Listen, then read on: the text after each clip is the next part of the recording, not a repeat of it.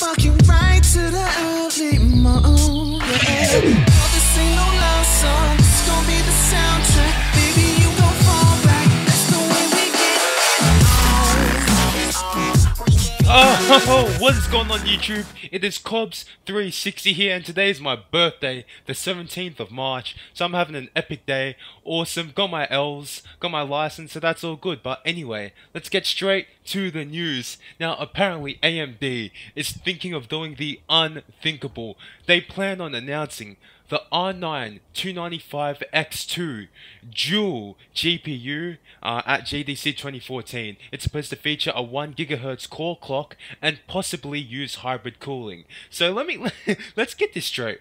The 290 and the 290X are they're both pretty hot chips. I mean, when we say they're hot, when you look at the stock cooler, don't think that, oh, just because it gets to 95 degrees it means it's like boiling hot. The stock cooler itself is actually pretty bad. But other than that, just even base, like on any other cooler like the DC2 or WindForce, it's still a pretty hot chip.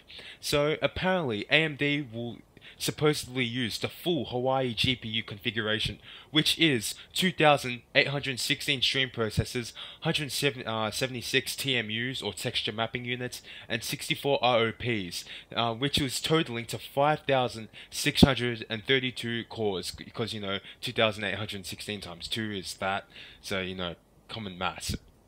Now, there's still, nothing's confirmed yet. However, AMD has been teasing it. They've been sending things to PC Perspective. Oh, 2 is better than 1. And they're just dick teasing everyone. They're going to announce it. And it's probably going to be coming at GDC 2014.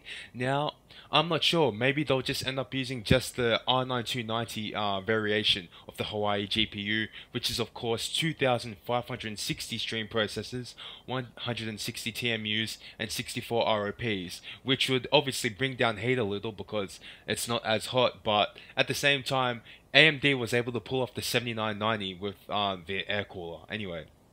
So they might be going all out. 1 GHz core clock as well. That's nuts. And with the possibility of them pulling out a hybrid cooler, where obviously hybrid, you got air and you got water, that would be pretty damn epic. But then, once again, if people want to bring up price, if you've got the money to buy a 9990 or 295X2, then I'm sure you're going to have the money to afford water cooling. So anyway guys, thank you for watching, and tell me below what you think of the 295X2 dual Hawaii graphics card from AMD, and I guess we'll see in 3 days at GDC whether it's legit or not. So just to wrap things up a bit, I'm not sure what's going to happen. We don't know how hot it's going to run. There's so many jokes about people saying, oh, it's going to melt, prepare for winter, just get yourself the 295X2, all that stuff, the same kind of shenanigans that people were pulling off of the 7990. But anyway, thank you for watching guys. I hope you had a great day. I sure did, and I'll see you guys soon. And I'm still waiting to get that damn microphone. I'm sick of using the Razer Kraken Pros. It's just not good mic quality. So thank you for watching, and goodbye.